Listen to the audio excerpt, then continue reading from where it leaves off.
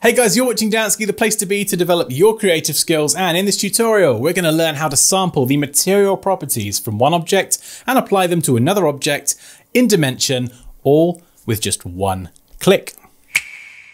Okay, so this little trick is a must-know in Dimension. So you might apply a material to an object, you might customize that material extensively, spend a lot of time. You don't want to repeat that process for another object if you want them to have the same material. You can apply one material to another object in a single step. I can't wait to show you this. This is such a nifty time saver, and we're gonna jump into it right now.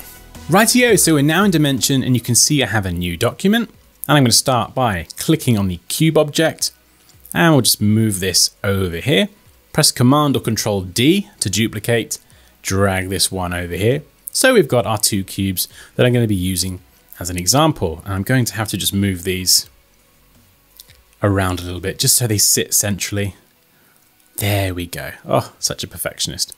Okay, so we have our two cubes. Now I'm going to select the one on the left and go over to the Materials tab and pick a nice textured material.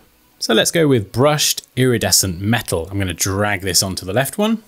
Wow, and you can see that looks pretty awesome. And if I select the cube on the right, what I can do is go over here to the sampler tool, left click and hold, and we get a few different options. So I've got the screen color sampler tool selected. And what this enables me to do is just click on different points, and it will sample that one specific color and apply that as a solid base color to the entire shape. This behaves very similarly to the eyedropper tools in apps like Photoshop and Illustrator. So if you use Adobe's other tools, you're probably familiar with this. However, there is another one over here as well. So we can select the material sampler. And what this enables us to do is click on it. Well, before I go any further, let me show you the real benefit of this. So I'm going to select this cube on the left. We'll go in here. We'll make some changes. I'm going to open the base color in Photoshop. And we're just going to add a hue and saturation adjustment layer.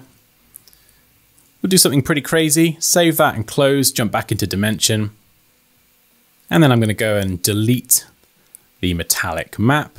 I'll delete the roughness map as well. These essentially define how the texture is going to be displayed. So if I bring the roughness down and the metallic up, you can see when I render this, it looks super metallic.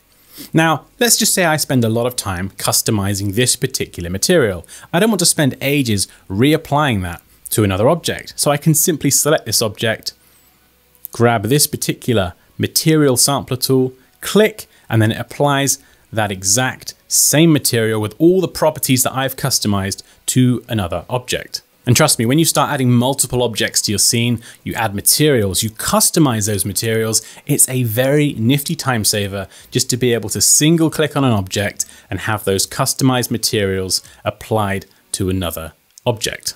And I only found this out 5 minutes ago. And there we go. So there's a nifty trick to save you a ton of time in Adobe Dimension. If you're spending a lot of time customizing materials, applying those to other objects, well, you can now do it in just one click. So I hope you enjoyed this video, found it useful. If you have any questions or comments, you know what to do, drop those down below. But as always, like this video if you enjoyed it. Take care, and I'll see you next time.